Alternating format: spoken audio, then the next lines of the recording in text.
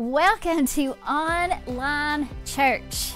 Again, many of us are feeling this stress of not being together, kind of a gray cloud some days over us. And the Lord reminded me that His Word says, do not forsake the assembly of the saints. We were created to be together as we worship. So we're praying, and we know the Lord is making a way that we will be together again soon in the same building. But we want you to know that we really miss you and miss being together. So let the distractions of the day go for a while. Find a comfortable place to sit down and tune in as we join together as a family to worship Jesus today.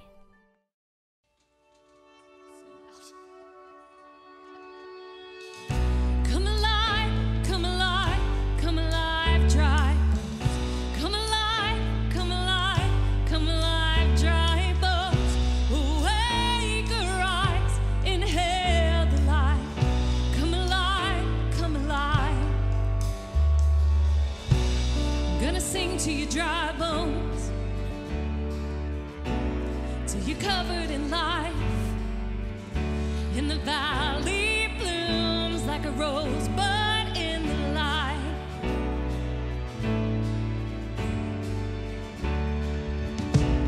Hear the call to attention. Feel the change in the air. For the ground is dry.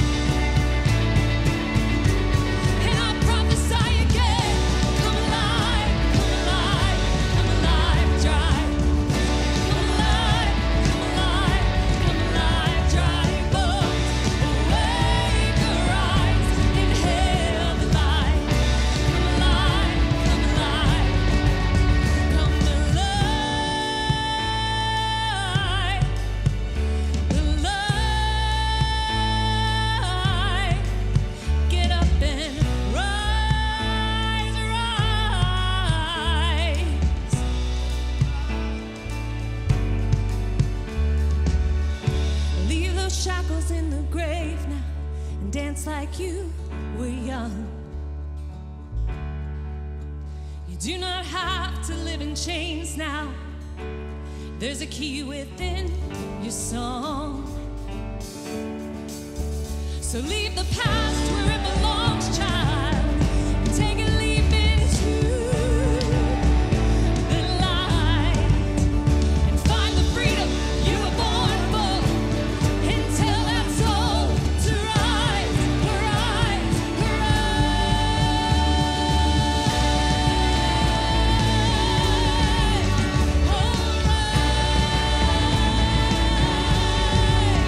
Wake up, wake up.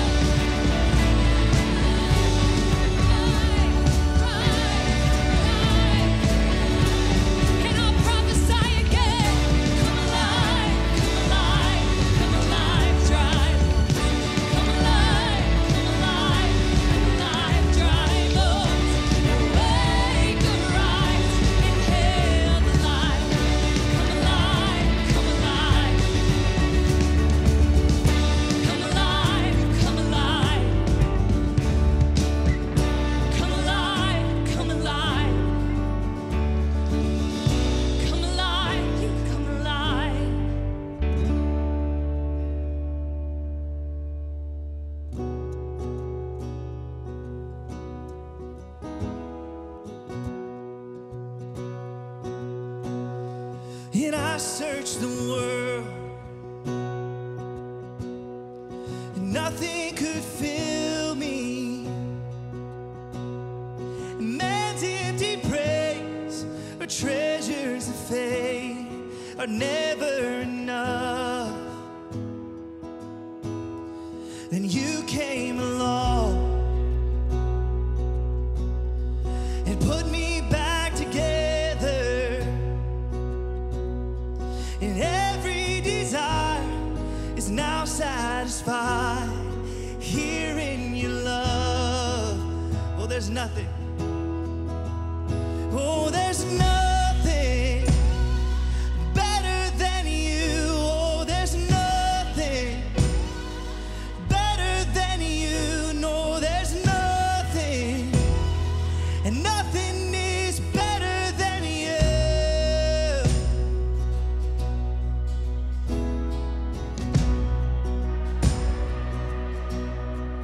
I'm not afraid to show you my weakness, my failures and flaws. Lord, you've seen them all. Still call me a friend. The God of the mountain is the God of the valley,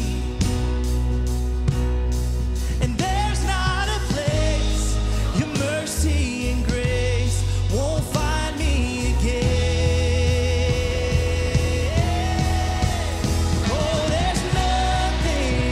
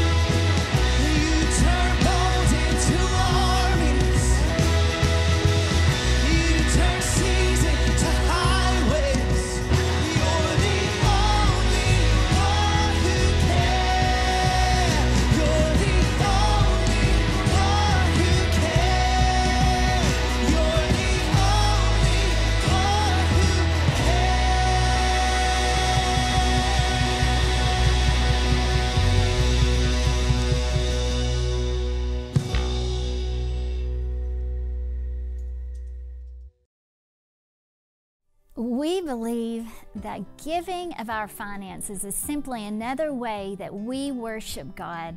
You know, the tithe is simply returning a portion of all that God has blessed us with. The tithe keeps the local church functioning week in and week out. So we thank you for continuing faithfully to give the tithe. If you're part of the Gathering family, we have 4 ways to give. Our website, thegatheringfamily.com. You can give on your phone on an app called Secure Give. You can text to give, or you can simply mail a check from right there in your home. So we thank you for your faithfulness week in and week out to give the tithes to your local church to keep us functioning in a healthy way. Now, if you've joined us over the last few weeks, you know that we're in the middle of our missions offering for 2020. We give this offering together every year from Passover to Pentecost. Now, if you want to give to the missions offering, look for that designation online. You'll find it there, or simply write it in the memo of your check so we can get the missions money exactly where it needs to go. Now, today we want to share with you the 4th and final cause of our missions offering for 2020. It's near and dear to my heart. It is the house of prayer. I'm the prayer director here at the Gathering Church, so this is one of the reasons that I get up every day is to worship and pray as a corporate body. You know, prayer is the opposite side of the coin for missions. They cannot be separated. The Word of God, Paul, the Apostle Paul says, pray that the gospel go quickly and be effective. The prayer movement in the earth is the fuel in the engine of the missions movement. So it's the foundation of all that we do here as a church family, worship and prayer. So lean in as we share our heart with you here about the house of prayer. I have given my life to this, partnering with Jesus to build the house of prayer, because my life was changed, totally changed, transformed in a corporate prayer meeting. The presence of God came, and in 30 minutes, God transformed my life. The last 39 years leading up to that, I mean, I was a different person in a half an hour. So my passion, the passion of my heart that drives me, is to get people and push them into the presence of God, because I know that it's there in that place that their whole lives will be transformed by what He can do in and through them in those moments. Yeah, we've already started to see a whole lot of this happen, even in just the short time we've been doing this. We've stopped prayer meetings because people came in for healing, and overnight seen transformation in their lives. We've seen people lay down cigarettes after 40 years of addiction from just being in the presence of God. Infants with serious life-threatening heart problems healed in the prayer room, verified with doctors' information from hospitals that these people were healed. I mean, we have watched God one by one, not to mention the joy that people have found from the presence of God when they have encountered Him in that place. He's given them their joy back.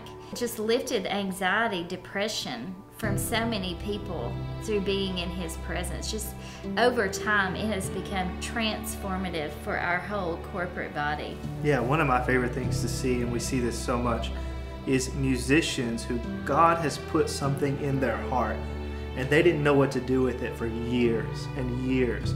And they find this place of ministry to God. They find this place where what He's put in their heart can finally be released.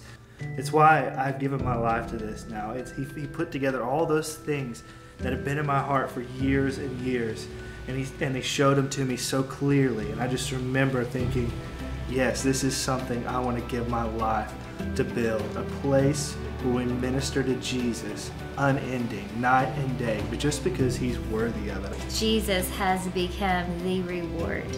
He is the one above and beyond any other reward. He's the reward that we go after now and that we have become so satisfied with. When I look at the Old Testament, the priests, the Levites who chose to live their life ministering and worshiping God, their reward was different from the other tribes. They didn't get the physical, tangible rewards of land and things for their tribe. Their reward, it says in the scripture, was God Himself. We have learned that all of those other benefits that we've gotten are so good, and God loves to bless His children. But if none of those existed now, if not one tangible, like physical thing we could see with our eyes happened, we've learned that Jesus is the reward that we want. That being with Him, dwelling with Him in His presence, giving Him our hearts and receiving His heart, partnering with Him to see His desires fulfilled in the earth, that has become the reward of our life as a people. Yeah, I love the story that in the New Testament with Jesus and Mary and Martha. Martha's running around doing this and that, preparing for dinner, doing all these things, and Mary is just found sitting at Jesus' feet. And Martha even comes in and she says, "Lord, won't you tell her to get up and help me? There's so much to do. Like, she's just sitting here." And Jesus says, "No, Martha, she's found the good thing. She's found the one thing." And I think at the end of the day, as a group of people, we have just given ourselves to be like Mary, to go after the one thing and to be fully consumed with the man Jesus Christ, realizing He's worthy of our time, He's worthy of our worship, and ultimately we just know that He is worthy of it all.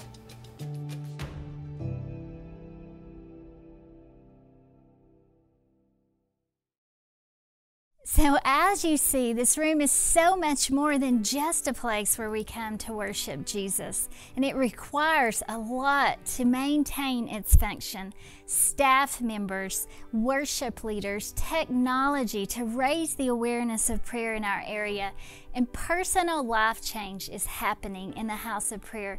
People finding their purpose, people being physically healed, emotionally and mentally healed, finding their joy again in the presence of God, strangers walking in off the street just out of curiosity and being saved. And all of this is because you have helped us and invested in the house of prayer. So for 5 years, we say thank you for your generosity in giving to the house of prayer, and we look forward to many more years ahead partnering together to build the house of prayer in our region. Welcome to Online Church today. And I'm so thankful for those of you that are tuning in and listening to the word of the Lord. We want to make sure that you are getting spiritually fed in this season. Now, I want to dive right in because I don't have much time today. I want to just make sure that you take last week's teaching and today's teaching, and if you didn't get a chance to hear it, go back and listen to it.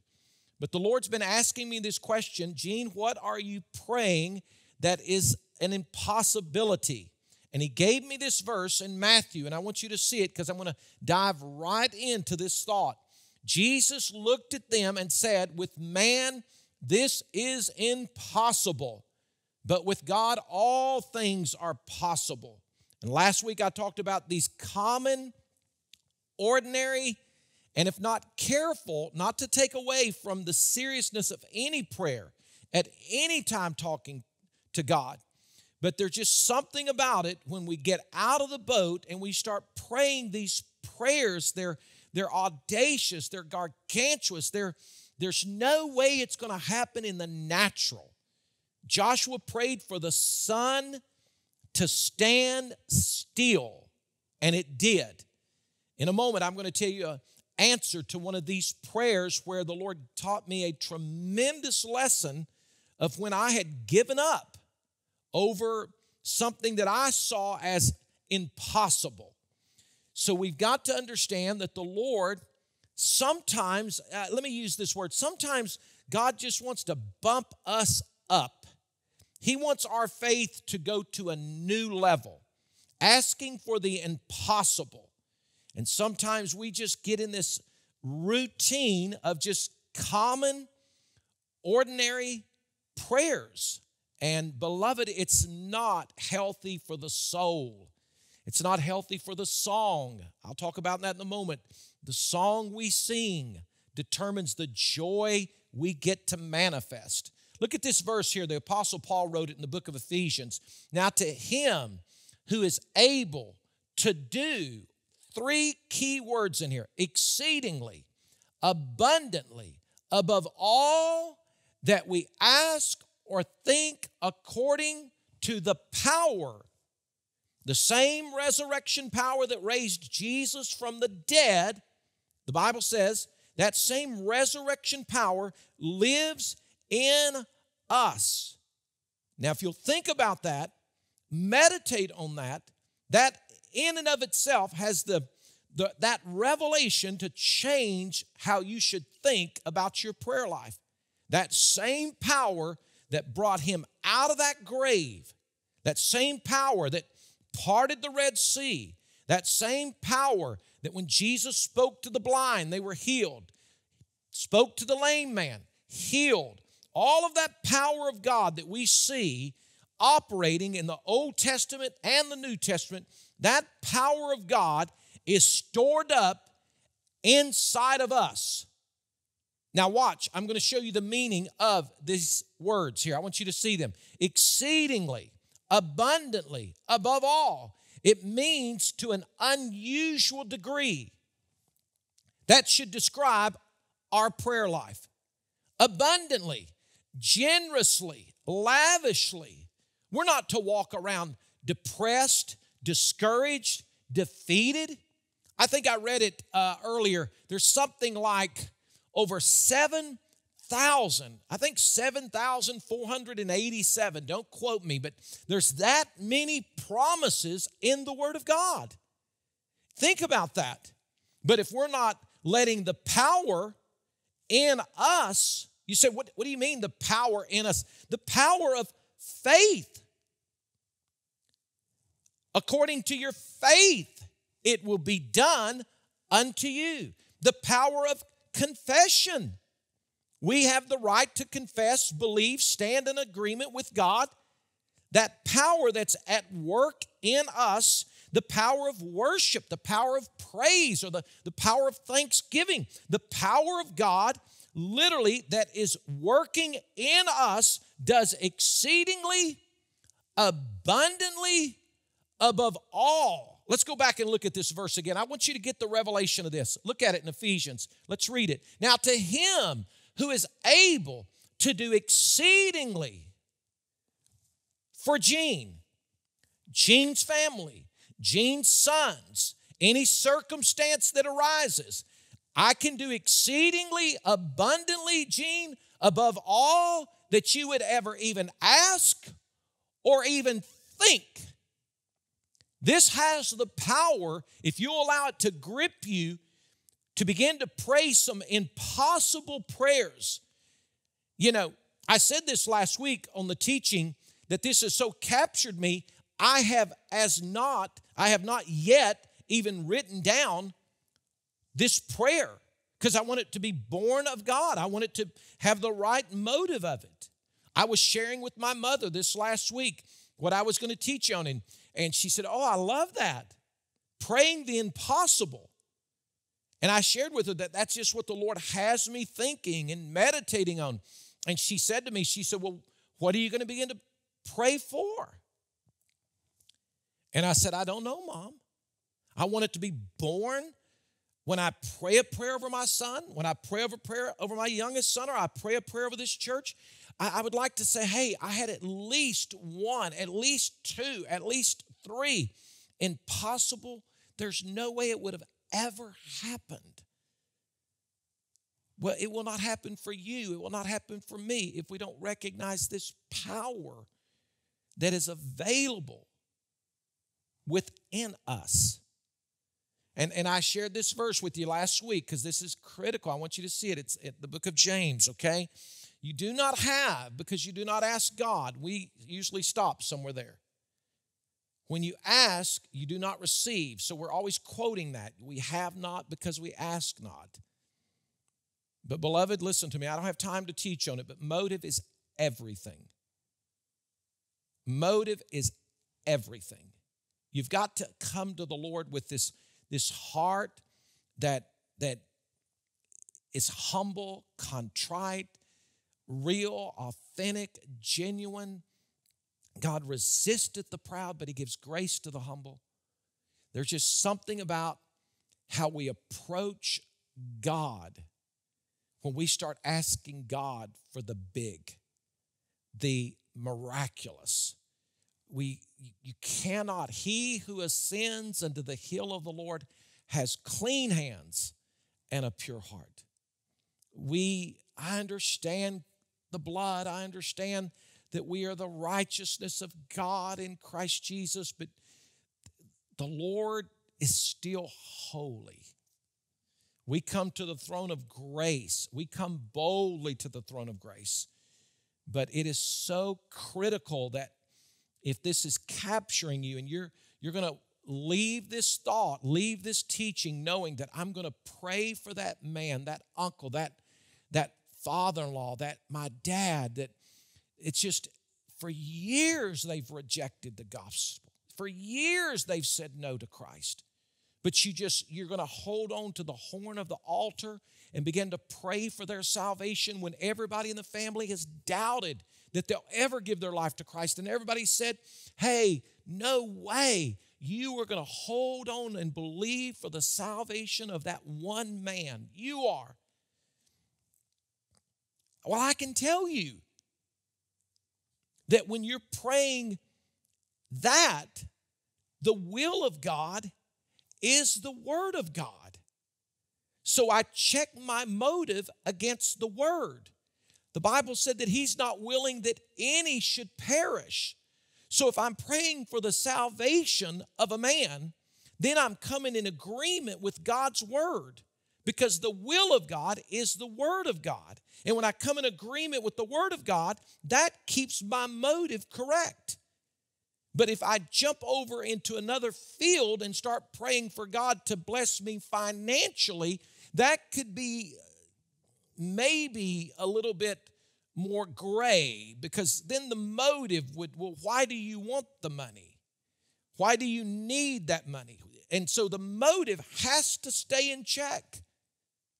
Be careful that you don't hear this teaching and you just write something down.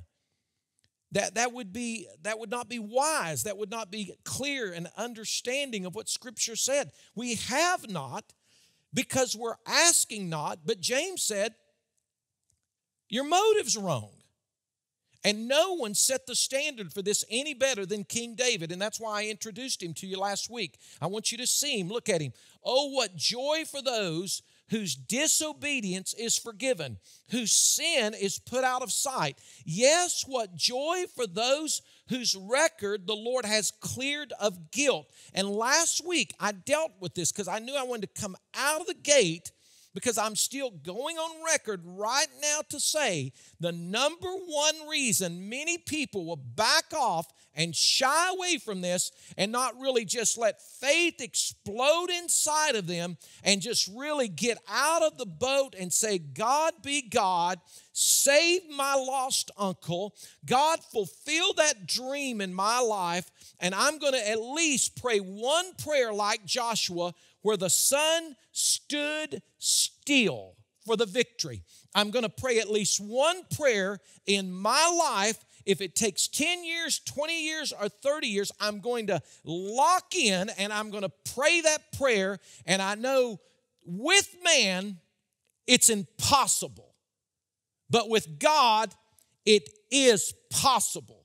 The reason most believers will not ever lock into that is because they're living under such shame and guilt. And you got to understand, there's no condemnation for those that are in Christ Jesus, period.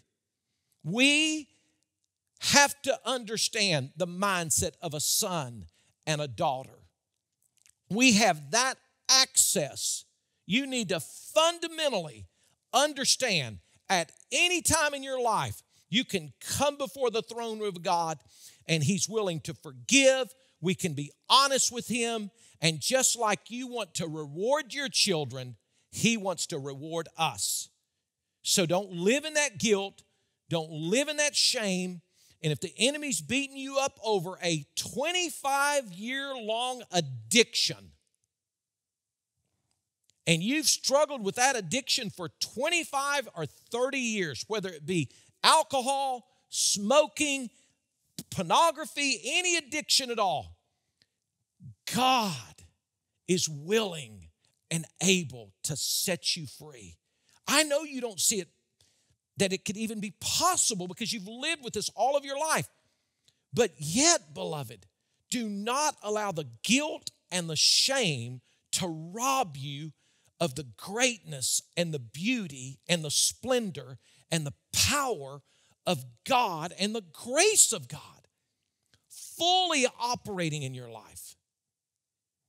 Don't let the guilt come before the Lord in complete honesty. David knew, he was so confident. I love this about him. I said it last week. He was the most confident man in all of Scripture to play the mercy card.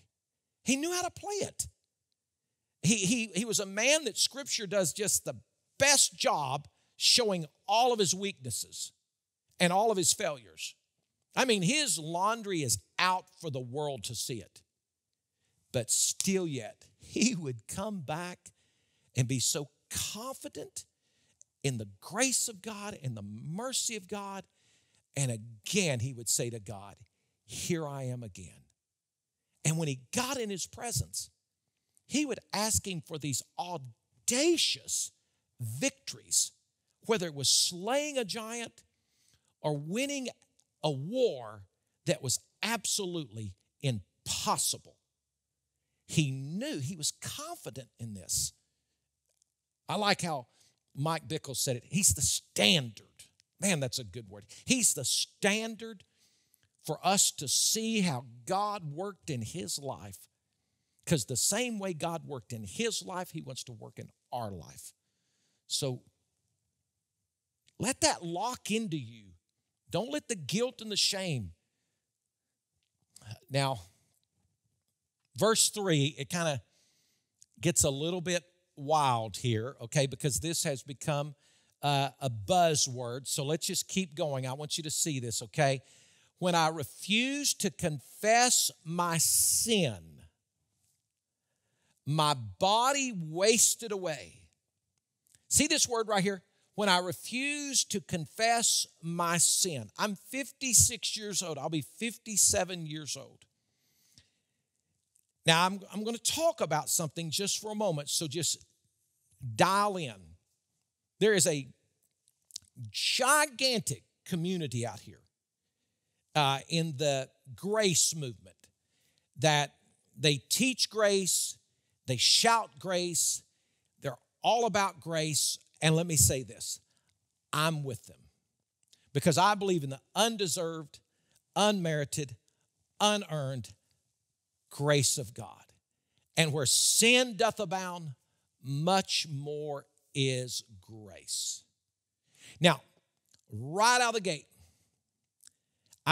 I know this to be a fact. You can go and research it. So we all know that if you've studied this revolution of grace that's going on in the earth, and I thank God for it.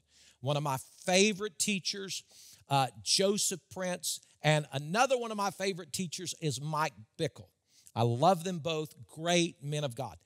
They asked Joseph Prince, do you confess sins? You personally.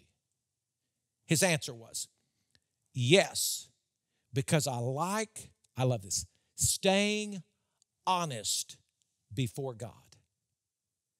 So, for those of you that are going to take the position that I'm no longer going to confess sin, I'm telling you, I believe that's a little bit dangerous. Now, I'm going to show you in a verse in a moment, but let's keep going. I want you to kind of build this thought right here. Let's go. So I want you to see this. If we confess our sins, this is the big one, 1 John 1:9. And, who is it written to? Was it written to the believer or to the agnostic? We won't go there, but this one is controversial. If we confess our sins, He's faithful and just to forgive us our sins and to cleanse us from all unrighteousness. Now, I want you to dial into this. Literally, the word here, confess, is the Greek word homologio. Literally, it means just to come in alignment. In other words, what God says is sin is sin. So I'm not kind of conjuring up or making up what I feel is sin or is not sin. See, the standard is, or the absolute, is the Word of God. So when I begin to confess my sins, it's not that it's just verbiage. I'm coming and I'm saying literally, God, what you say is sin, I'm saying the same thing. Now that's important because that allows us to come into the throne room of God where David said, when I came, I was honest with God. God said, David, that's adultery. David, that's murder. David, you messed up. David said, you're right, God. It's not that you're going to sit around here and let the culture build your belief system. See, you're going to let this build your belief system. And you're going to say what God says about sin. You're going to say the same thing. Now, do I believe this? Because you hear this all the time. I've never dealt with this, but I want to go somewhere. Do I believe this? Gene, today, are all my past, my present, and my future sins under the blood? Gene, I've heard you say this.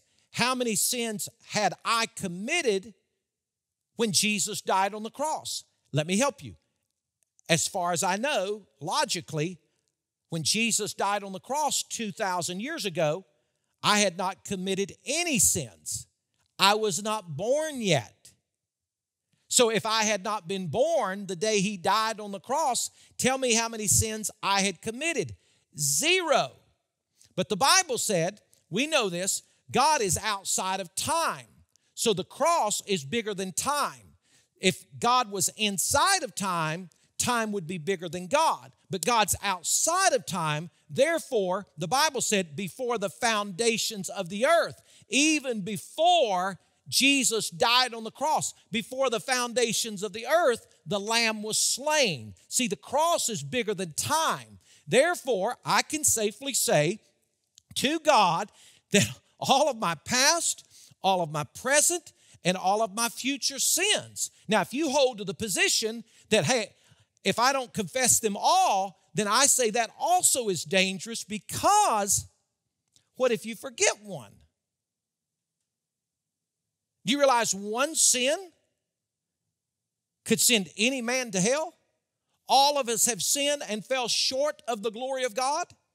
And this has brought so much confusion. Now, the reason this great revelation is coming to the earth is because the body of Christ, most people have become so sin conscious.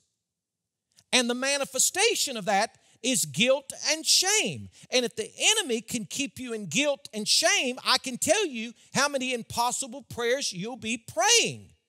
So really, you don't need a revelation about the forgiveness of God. You need a revelation about the love of God. Are you listening? Now, saying that, knowing this, it's still healthy for my soul to come into His presence and not live in denial. So, does Gene confess sin? Yes. But possibly not in the manner you think. If you saw me confessing my sin and just coming before the Lord in complete honesty, you would probably not see me like you saw someone in an old revival service down here weeping for 30 minutes. That person is living under guilt and shame and fear and worry and condemnation. That's where the enemy wants to keep them.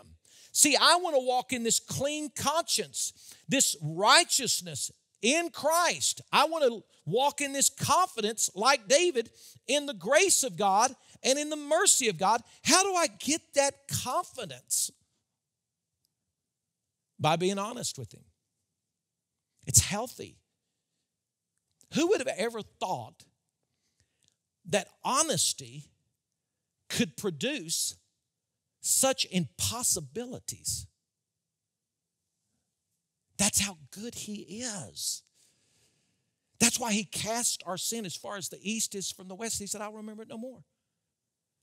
But He just likes children that have no deceit. That some of these translations do Psalms 32 like it's the joy of forgiveness. Some of them, it's called a maskell in the Hebrew language. It's the word that they would use for like a Hebrew scholar. And David had received this revelation, this maskell, this thought, this unbelievable insight into the heart of God. None of us want our children running from us in their failures. We want them running to us. That's when God gets to be God. That's when grace overtakes us. That's when we drink of mercy. That's when we know how wonderful, beautiful, gracious, kind. When sin kisses mercy and the manifestation is blessing and abundance and prosperity and the goodness of God. That's why the Bible said it's the goodness of God that leads us to repentance, to a change of mind. Don't let the enemy keep you in shame. Because here's what he doesn't want to unleash. He doesn't want to see faith unleashed in you. He doesn't want to see the power of faith inside you. He's going to try to keep every bit of the power of God locked up in you. Don't let him do that. Let's keep going. I want you to see the rest of this. Watch. Maybe you can go now and see all of it. Now, so we'll be on record. There are 4 hindrances to prayer. And this has even become controversial. Like, oh, well, that verse is in Proverbs. That one's in Psalms. Listen to me. The heavens can shut up over your life. I don't want to go down that road. I don't want to teach on it today, but you just got to believe me that I put them there. They're in James. They're in James. You can go and write them down. But if you ignore God's word, the heavens will shut up. If we regard iniquity, if we cherish that, sin in our heart, some translations, if we just cherish it and pet it, and adultery's okay and fornication's okay, it hinders love. It hinders what God wants to do. When we desire the wrong things or we walk in this doubt, the Bible said if we're a double-minded man, if we're wavering, then, don't expect to ask anything from God. These are deal breakers, period. And just we need to know that. I mean, I could stand up here and tell you 5 stories of impossible prayers, and you go home tomorrow and start praying these impossible prayers, and you could pray them your entire life. But there are some things you got to understand when you step over into this. Because you know why? Because we're not going to cherry pick the Bible. Let's keep going. Let's watch this. I want you to see this Psalms. You ready? Here it is. So here it is, verse 4. Day and night, it gets a little. Day and night, this is David, because he confessed his sin. He was honest with God. Day and night, your hand of discipline was so heavy on me. I don't have time to teach on that. So much, my strength, it was evaporating like water in the summer heat. Finally, he was confident in grace. He was confident in the mercy of God. Finally, I confessed all my sins. I started saying what you say is sin. And when we do that, get ready, something's going to unleash. Finally, I confessed all my sins to you, and I stopped trying to hide. You see how they're tied together? Watch the unconfessed sin in my life, not saying what you say about it, God, not trying to cover it up. I dealt with that. Oh, and also I dealt with guilt. You see, it's the best context in the Bible is always the Bible or the commentary. I said to myself, I will confess my rebellion to the Lord. You forgave me, all of it. It's gone. Now watch, I like this. This is a great verse in the Word of God. David used this more than anybody. Therefore, a great theologian said this one time. He said, when you see therefore in the Bible, you need to go see what it is there for. You got that? Therefore, because I dealt with this, the guilt, I started saying what you said is sin. When you come to that place, let all the godly start to give more? No. Start to read their Bible more? No. Start to attend church more? Start to help the poor more? No. I need to join the greeting team? No. I need to join the children's ministry? No. When you come to this place, that's why David said, blessed is the man. It's a state of mind. When you come to the place and you're at that state of mind, it's a good place to be.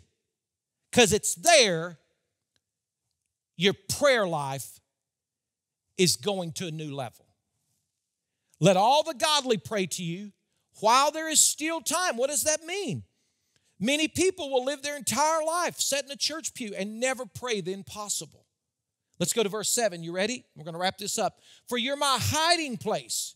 You protect me. I don't have time to do this. From trouble. I love this. This is what grabs me more than anything in the 11 verses. Because you surround me with songs, plural, with these songs of victory all the time.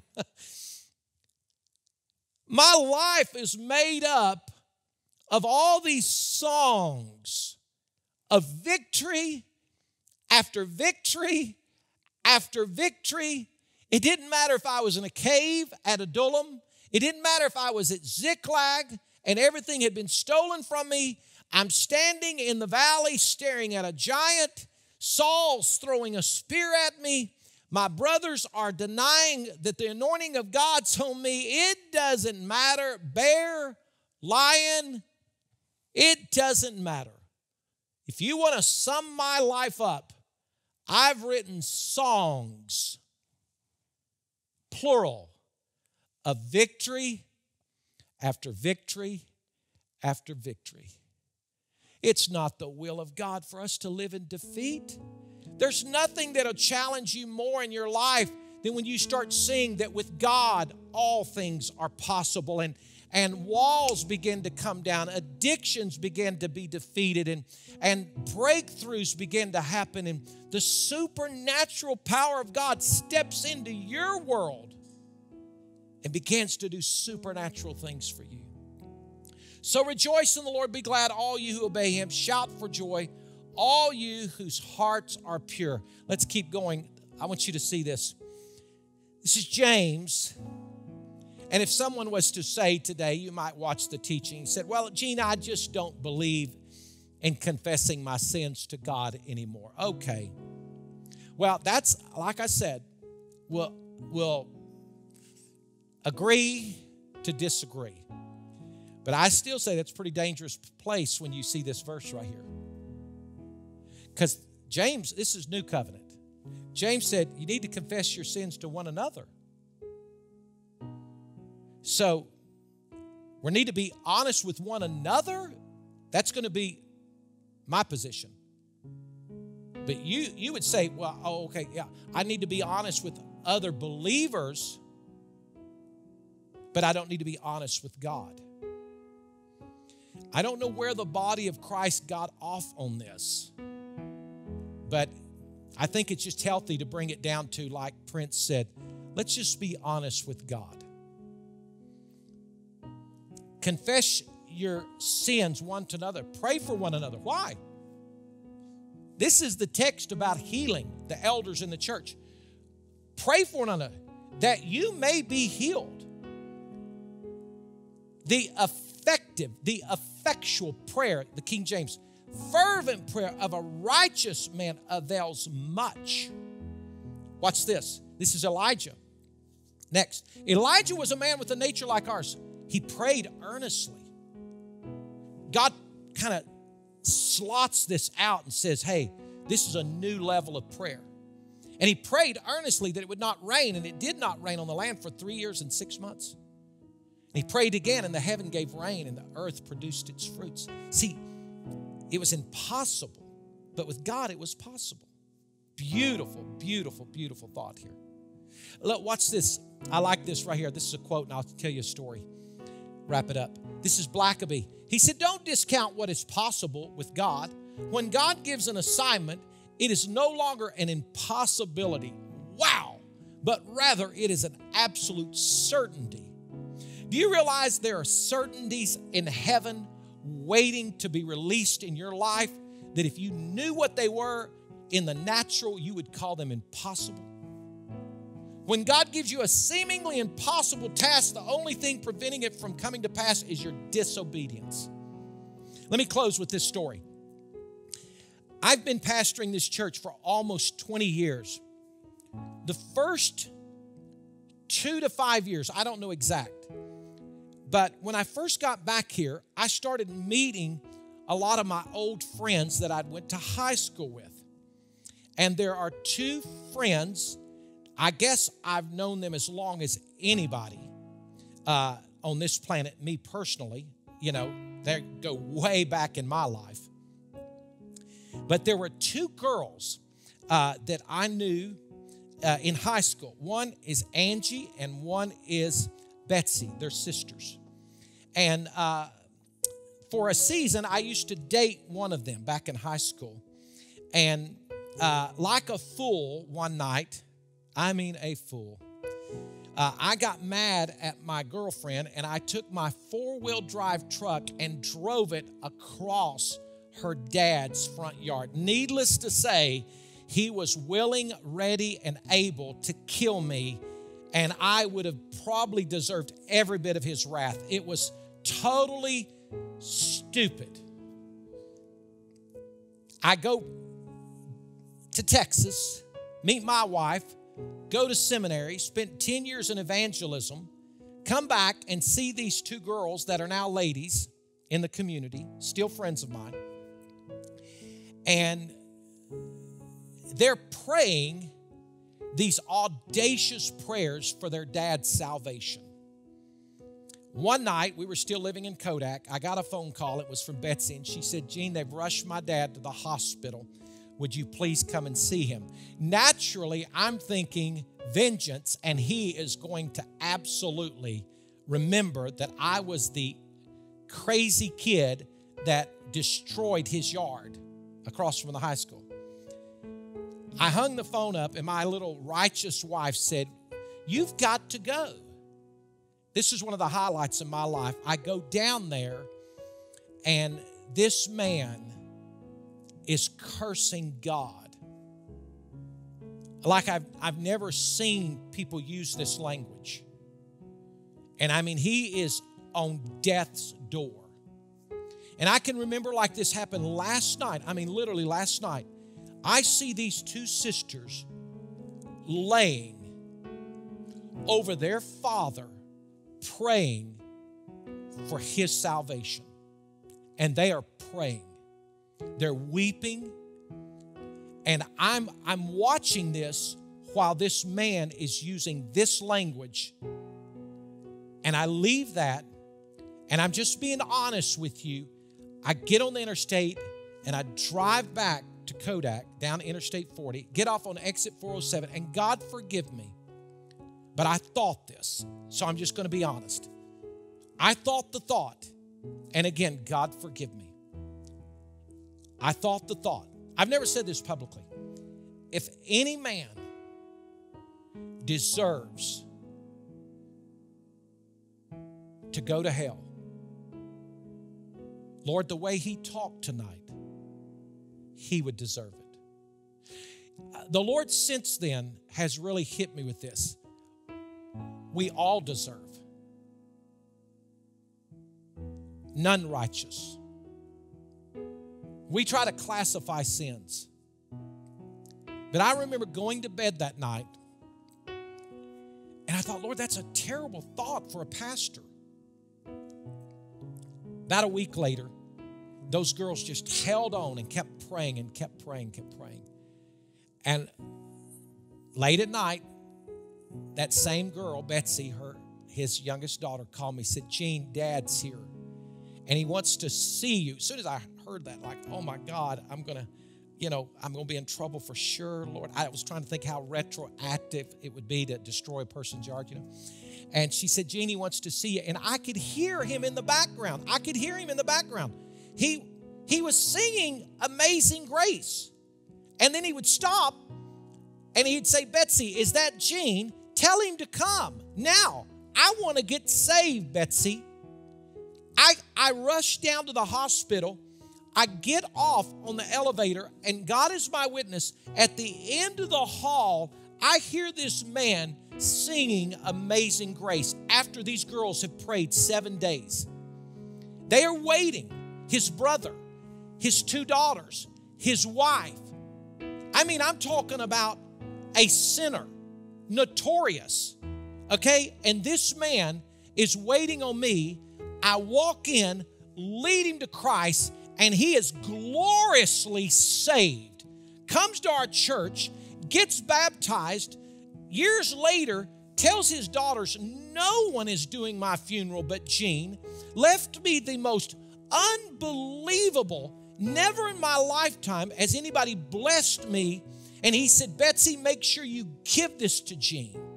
I mean, his hatred for me as a little boy, which was obvious, okay, he had the right to be, just as much as it was here, his love for me at the end of his life was like I was his Billy Graham.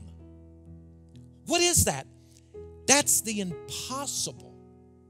And I'm wondering in this, just to bring it down to this, have we given up, not on our dream, not on the sun standing still, not on walking on water, or us laying hands on someone and they be healed of cancer. All of those are good things. But have we given up on one person that doesn't know Christ? Beloved, I challenge you, lock into someone you know this year that they don't know Christ, and it almost seems like an impossibility they'd come to salvation.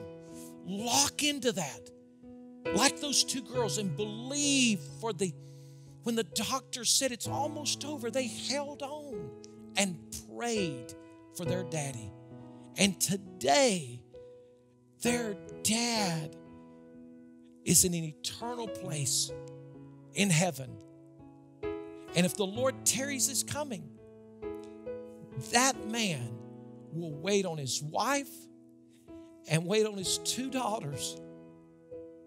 But they pushed back hell in Fort Sanders and said to the devil, you can't have my dad. What would happen if that kind of fervency, that kind of audacious prayer would take over in all our families? Our entire households would be saved. I challenge you. I just speak faith into you right now that it would explode inside of you. And we'd understand that with man, it's impossible. But with God, all things are possible to them who believe. Amen. Hey, we hope you enjoyed that message from our senior pastor, Gene Wolfenbarger. To watch more messages, you can just visit our website, thegatheringfamily.com, and they're all listed right there. Something that we do as a family every time we meet together or we meet online together is we want to take communion. So grab whatever you have around you right now, if that's a cracker and some water. The important thing is that we remember. It's easy to go through life day to day to day, and we forget the things that happened yesterday. And Jesus knew that when he was talking to his disciples. So he said, hey, every time you guys do this in remembrance of me. So communion is simply remembering what Jesus did through his body and through his blood. His body was beaten and scourged for us on our behalf. And as he hung on that cross, bloody and wounded, he was thinking of you. He had you in mind. So we thank you, Lord, for your body broken and beaten for us, that we may have all the promises that you give to us. In Jesus' name, amen. You may take the cracker. The next part of communion is the blood of Jesus. Now, I love the blood of Jesus. This is the blood that gives us access into the presence of God. It's the blood that adopts us as sons and daughters, that calls us completely righteous before a holy God. And it was spilled out for us that we may spend eternity not just talking about communion, but actually communing with our Father. So Lord, we thank you for your blood that gives us access, that adopts us as sons and daughters, and that washes us of our sins as pure as snow. In Jesus' name, you may take the blood. Hey, well, we are putting together 5 experiences every week right now during this time when we're apart to connect with you.